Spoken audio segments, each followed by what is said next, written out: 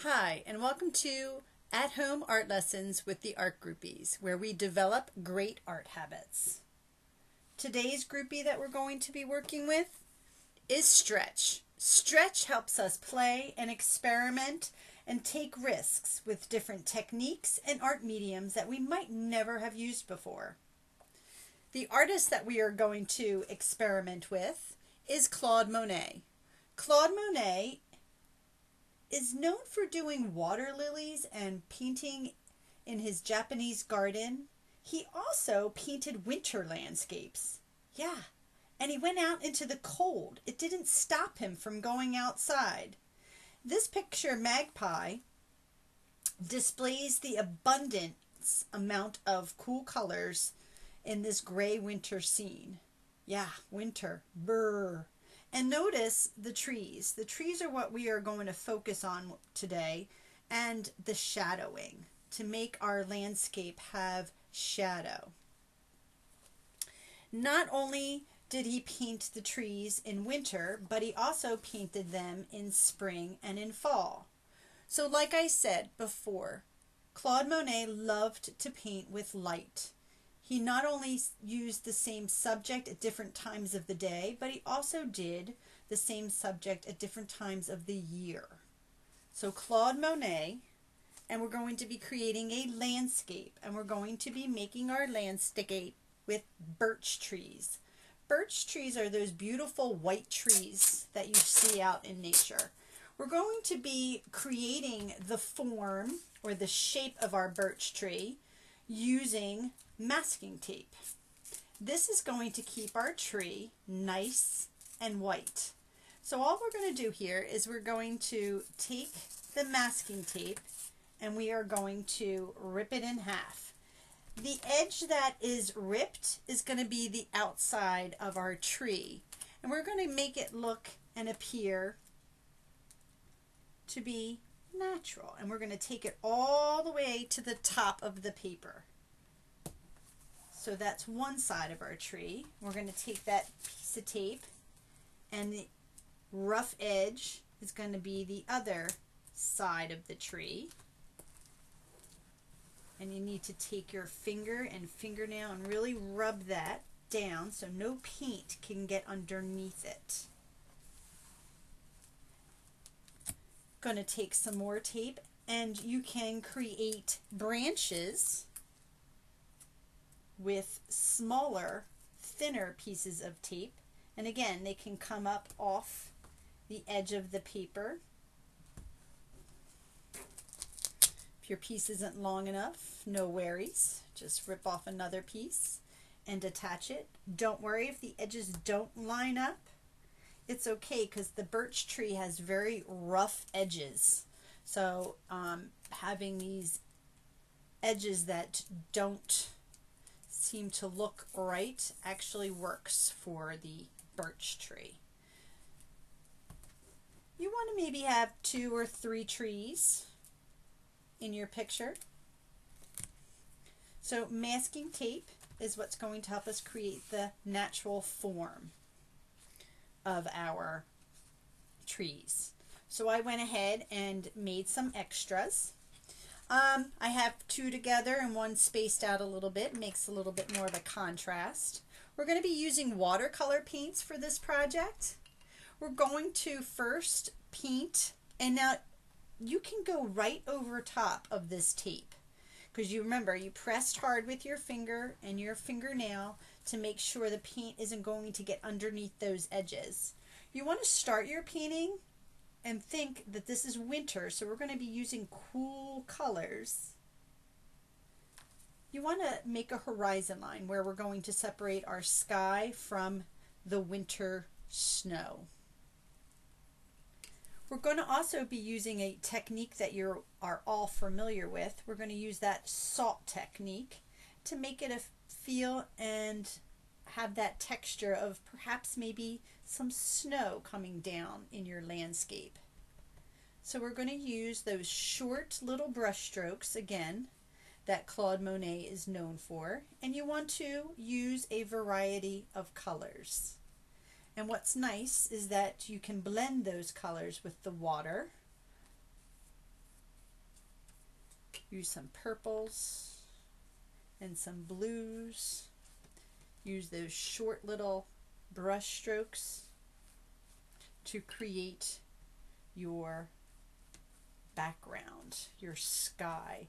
Now remember, with the technique of table salt, you have to make sure that your paper and the paint is wet. So you kind of have to act a little quick with this project for the top part. So there we have it. It's nice and wet, so I'm going to take my salt and sprinkle that on and let it work its magic. So the magic happens as it dries. Now what I'm going to do is I'm going to start working on my bottom part where the snow is. I'm not going to make it as dark as my sky, like filling in the whole thing. I want to leave some of that white, but I want to make it appear that there are, you know, ripples in the snow, giving some texture to the snow, using some different purples and some blues. I could fill in maybe a little bit more up here in the background where the ground is meeting the sky.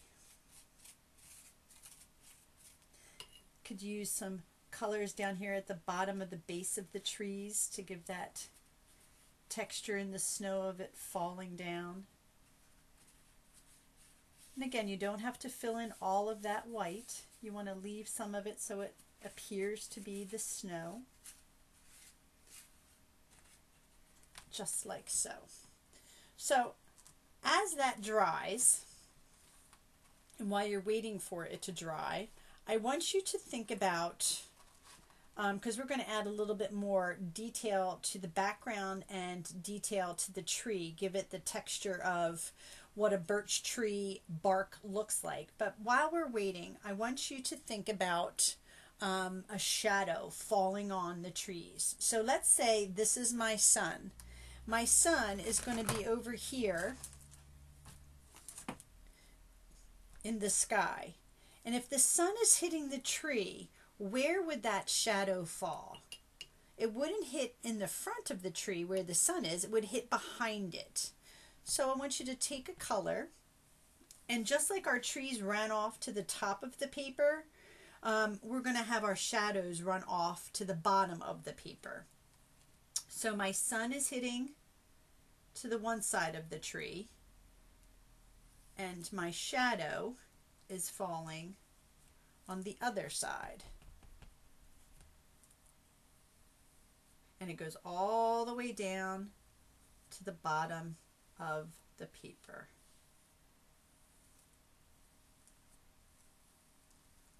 And that helps us show form, that these trees are three-dimensional and the sun is hitting it and the light is shining down.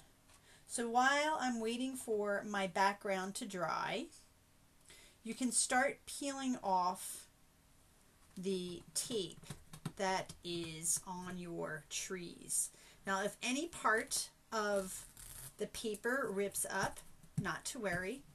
It kind of adds to the texture of the tree, and it makes for your paper being really rough with edges and stuff. So it kind of works. So voila, I peeled off all of my paper. And like I said, we're going to now add the small little details to our picture that will make it just a little bit better.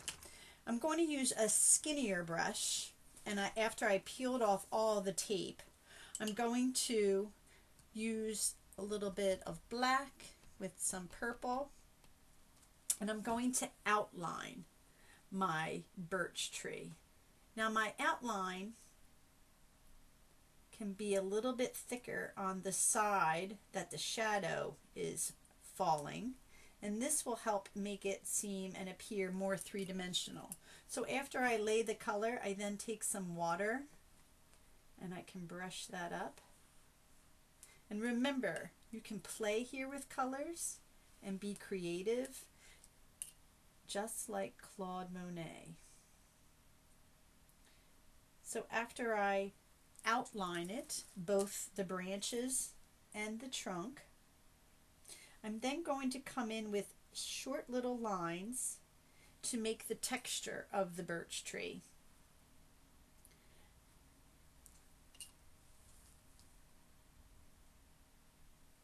Now on this side where the light is hitting, I don't have to go in and make too much of a shadow, and I can always adjust my shadow, make it a little bit more blended into my picture. Now I'm going to take and make those short little lines to make the birch tree appear like a birch tree. I think my shadow is a little wet, so I'm going to take a paper towel and blot some of that off so my color doesn't bleed.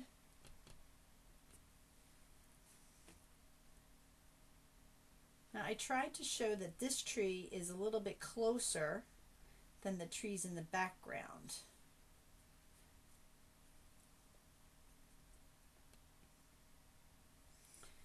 And you want to do a variety of lines. Make some tiny, make some big, make some to the edge,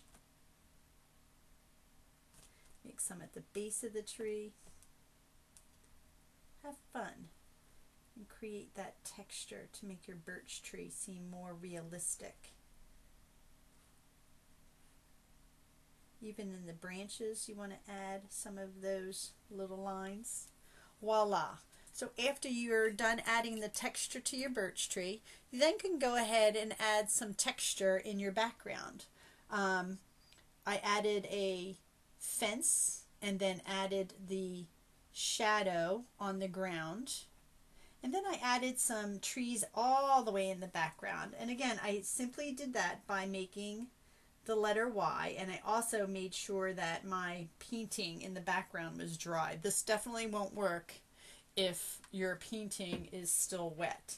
So you just want to make your tree look realistic with branches, and you do that simply by adding and creating that letter Y. And as you go up the tree, your Y's just get smaller and smaller to create that realistic look of branches. And you can go ahead and go right off the paper. Makes it look a little bit more realistic.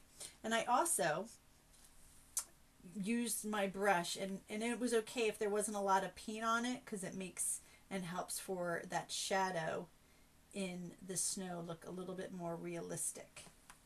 So I went ahead and just added that same place where if my sun is hitting here, the shadows of everything is going to go in that same direction. So this is my Claude Monet birch tree, and I used masking tape to create the tree. I also wanted to see what it would be like to make maybe a tree in the summertime. So I used that masking tape, and instead of using the cool colors, I used some oranges and browns and made my, instead of snow, some grass. And this time my sun is hitting on this side and my shadow is falling the other way. So have fun with your Claude Monet birch trees, and enjoy and make that form with some masking tape.